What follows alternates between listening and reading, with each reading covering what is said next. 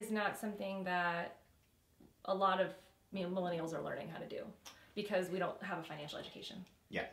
And of course they don't teach you that in school because they teach you that in school, then you're going to know things, and then, government can't control you, blah, blah, blah. If a teacher had residual income, they wouldn't be teaching. They wouldn't be teaching. No one would be teaching. On. Okay. Most. I like that. Generally. That's the thing. So I don't work an hour a day, and I think we overvalue work. Okay. I just live my life. I do the things that come naturally and that I enjoy. And so, am I busy 18 hours a day? Yeah, pretty much. Right. But for me, it's not work.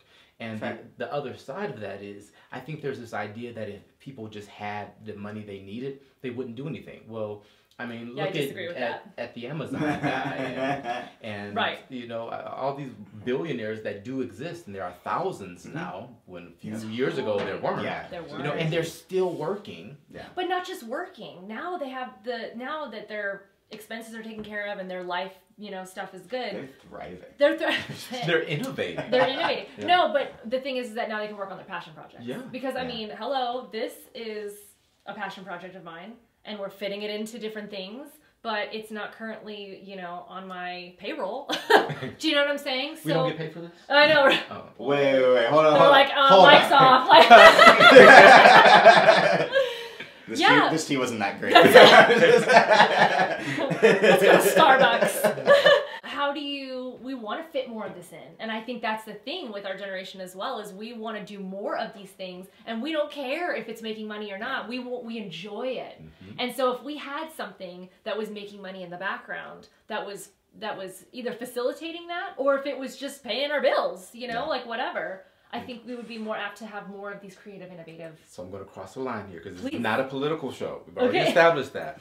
And that's part of the political conversation right now, is making sure everyone has that minimum standard in order to be able to do the things, because it's not about building anymore. At this point, it's about self-actualization and really developing who we are as people and be a little Star Trekian, exploring new worlds and all that, So that's but dreaming big. Dreaming big. People don't even know how to dream anymore. Yeah.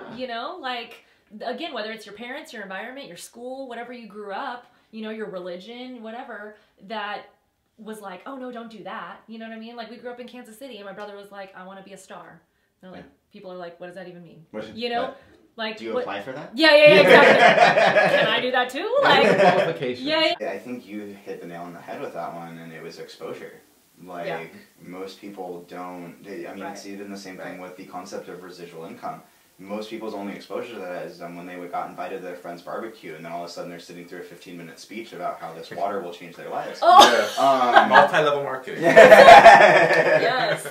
Those pyramids, Hey, those pyramids have made a lot of people a lot of money. As we've talked about this before, there are some people that are amazing at that, and it is great, and they are literally living that and it's money thing. That's changing their life that they never thought was even possible. And they get to change other people's lives, but it's not for everyone. It's not. Just like any way of making money or residual income or something, there are those opportunities out there. Go find one that works for you and then pursue it.